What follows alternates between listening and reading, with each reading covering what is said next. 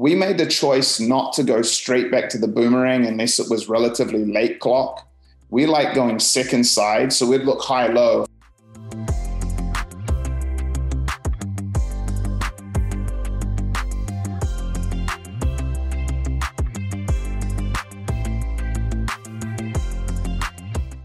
If it wasn't there, that person would bail out to the dunker spot and we would go into our second side action. So that would normally be pass, pick and roll, second side.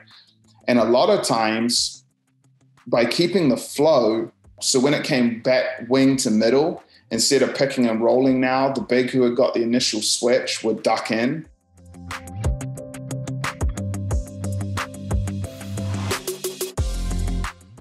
And a lot of times when it went second side, the undersized player would relax, like, oh, they're not going to me, so that we would get a deep ducking catch.